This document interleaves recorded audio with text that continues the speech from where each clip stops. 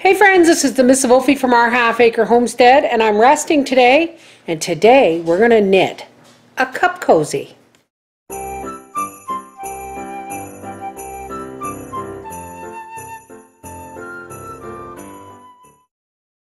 Okay, so first things first, you pick your cup, okay?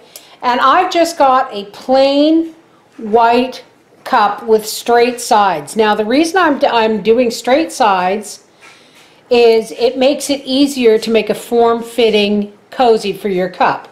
You also want a big enough handle that we can knit a tab that's going to go through there. Now the size of your needles and the amount of stitches isn't really important in the sense where I'm not going to give you a certain amount of stitches. I'm going to show you. First, you want to leave at least a 6-inch tab, okay, a 6-inch length. And we're going to cast on however many stitches I need to go to the length of the cup. So this is why I'm not giving you a set amount of stitches, because every cup is different and you're going to knit to fit your cup. So I'm going to cast on, I'm using a 4.5 millimeter needle. If your needles are bigger, your stitches are going to be bigger and your amount is going to be different. If you have a small set of knitting needles, your weave is going to be tighter. If you have large needles, it's going to be looser. So it really doesn't matter. You just pick whatever needles you want to work with or comfortable to work with, and then measure it to your cup. But for starters, I'm going to put on, so let's say 18 stitches. This is a really simple pattern, folks. Now, because my tension is what it is, and remember there is some give, you can pull and push. I'm going to pull it out as long as it goes, and I'm going to measure it to my cup. Okay, you see that? It's just the right length for this size of knitting needle. You don't want it to go above and you don't want it to go below, because if it's too long, it's going to make your cup not want to sit flat, and if it's too long up here, you're going to get a mouthful of knitting yarn. So, okay, so this is the good length for this particular needle. Okay, so now what I'm going to do is I'm just going to knit 2 and purl 2 and knit to the end of the row and purl the last 2 stitches. And we are going to repeat this, which is knit 2, purl 2, knit to the last 2 stitches, and purl those last 2 stitches. And we're going to do this until it fits around the cup. All right, so I'll be back when I've got more knitted and I'll show you what I'm talking about. Okay, so here is our cup cozy so far. And you're going to notice now that there's a ridge at the bottom and a ridge at the top. This is going to work in your favor because the ridge at the bottom is going to work like a skirt, so that when you put your cup down, you're not tripping the edge of your cup over the bottom of it. And the top is to cushion your lip so that you're not actually putting it in your mouth. It's like a bumper to keep your mouth away. And so what I'm going to do is I'm just going to make this long enough to wrap around the cup without stretching it, just to wrap it around the cup where it will meet on both sides of the handle. This is kind of awkward because I actually have the camera sitting on my chest here, but now I've gotten, let's do it this way, I've got my knitting done so that when I wrap it around the cup, it comes almost to the handle. Now I don't want it to go all the way to the handle because we want to actually stretch it so that it tightens, but this is the length we want it. This is why I didn't give you any measurements, folks, because every cup is different. So now what we're going to do is we have, how many stitches? 2, 4, 6, 8, 10, 12, 14, 16, 18. Divided by 3 is 6. So we're going to cast off the first 6 stitches,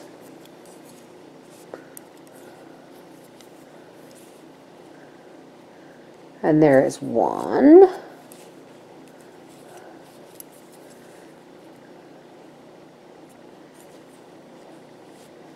2,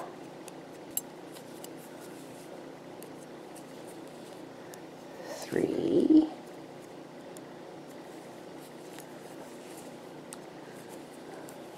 4. I'm sorry this is so slow, folks, but knitting with this on the camera on my chest is a little awkward. Whoops. Especially when you drop the needles.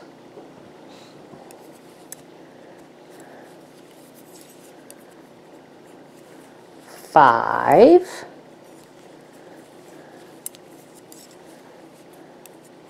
And 6. So we're going to knit to the end of the row, and then we're going to turn the needles around, and we're going to cast off the 6 stitches at the other end. And that's cast off 1.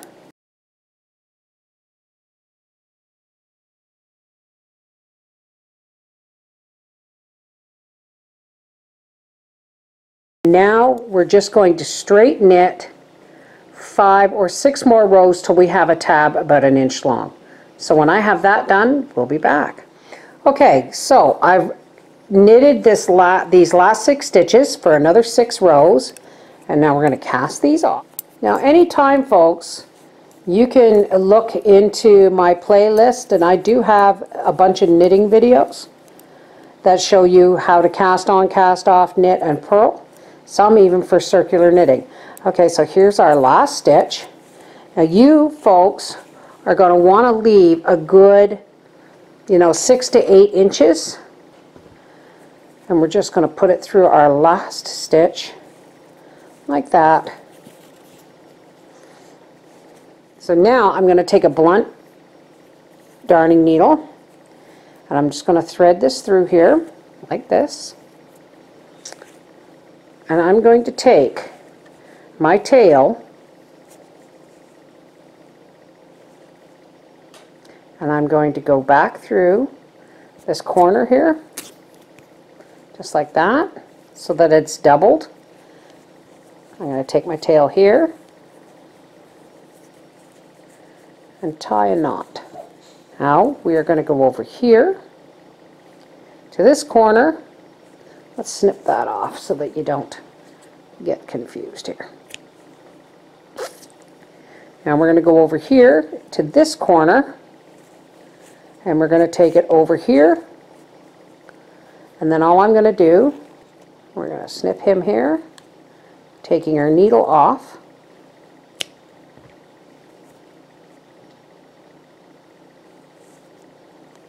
I'm going to pull 1 back through,